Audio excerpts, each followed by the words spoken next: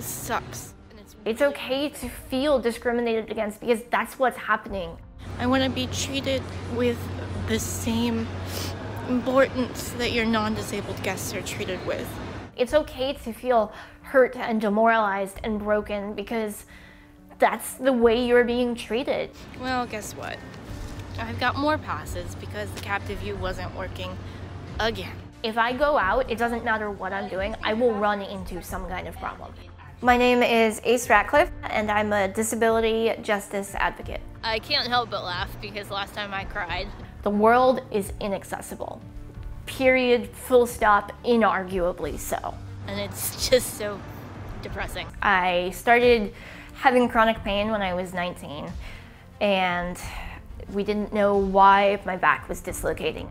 It turns out that it was ehlers-danlos syndrome, which is a collagen disorder, and the main symptom that happens is my joints dislocate very, very easily, which is why I'm wearing this contraption today.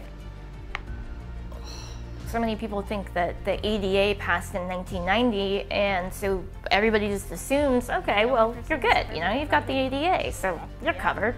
But that's not how it works at all.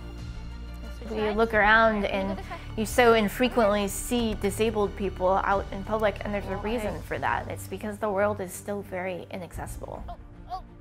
My life would probably be easier if I used my wheelchair all the time. Because my joints dislocate as easily as they do, if I run into a barrier or a problem, I can't lift my wheelchair up and go around it. And so it becomes a choice, essentially, between, well, do I use this wheelchair knowing it's gonna make my life easier, or do I not use my wheelchair because the barriers make everything so much harder and more exhausting?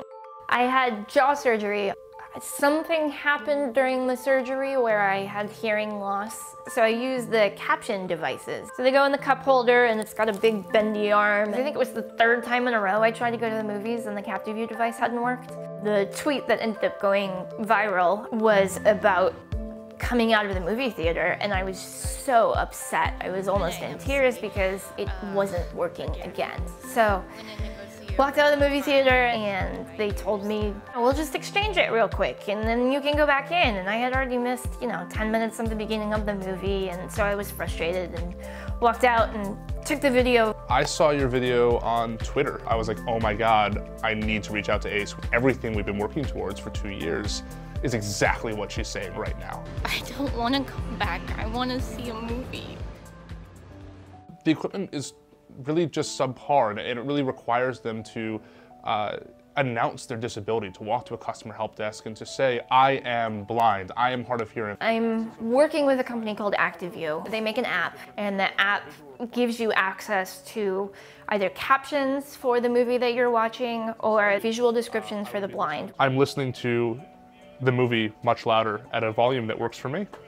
My favorite part is that they actually have video of someone signing what's going on screen for if you're a little kid who's watching a movie and maybe you can't read yet.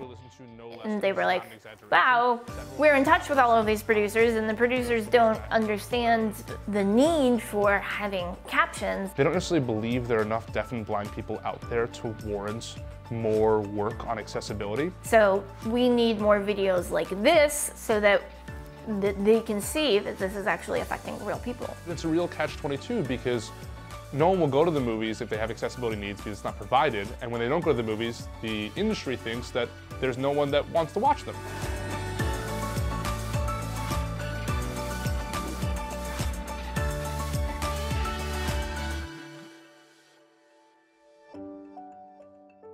One of the things that is really cool is all of these pictures that are here are all of these disabled activists who came before me. They're the reason that we have the ADA.